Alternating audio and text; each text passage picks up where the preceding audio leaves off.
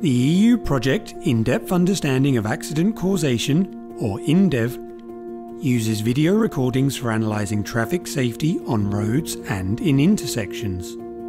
To ensure good footage, the camera must be mounted high above ground, which often means using roadside lampposts. It also requires access to specialised lift equipment, which is expensive and often requires a Category B, E or C driving licence. The INDEV project has developed a lightweight mast to use for recording traffic. The mast is made of aluminium and can be dismantled into 5 sections, making it easy to transport, as well as making assembly and mounting of the mast possible with just 2 people, and without the need for a lift or crane. The mast, along with batteries, tiles for ballast, and video recording equipment, fits in a van and trailer.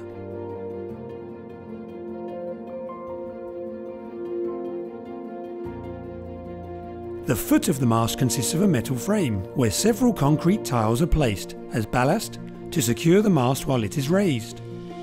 The tiles, weighing a total of 1,100 kilos, also secure the mast against heavy wind.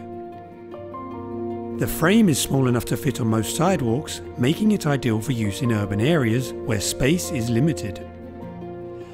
A winch is mounted on the frame to easily raise the mast.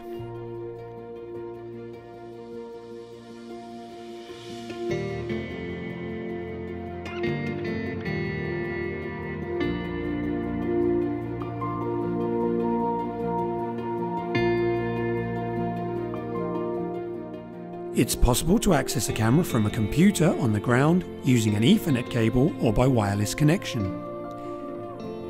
The camera is mounted on a pan-tilt motor, making it possible to adjust the camera view remotely. The mast is now ready to use. 4 large 12-volt batteries supply the camera with power for 2 weeks of daytime recording. The resulting video recordings can then be analysed using video analysis software.